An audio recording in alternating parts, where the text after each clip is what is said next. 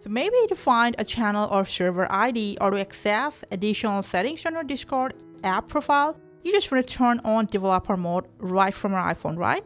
Well, in this video, we're going to show you how quickly and easily you can do that. For that, open Discord app while logged in, go to your profile, from there to settings, scroll down to advanced settings, and here, just toggle on developer mode. And after that, you'll be able to view and copy server or channel IDs which was previously not accessible to you. Also, you'll get to see and access a lot of additional settings on your Discord profile.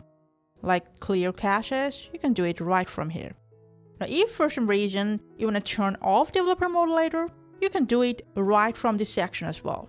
So that's how you can turn on or disable developer mode right from a Discord app on your iPhone. Thank you for watching and take care.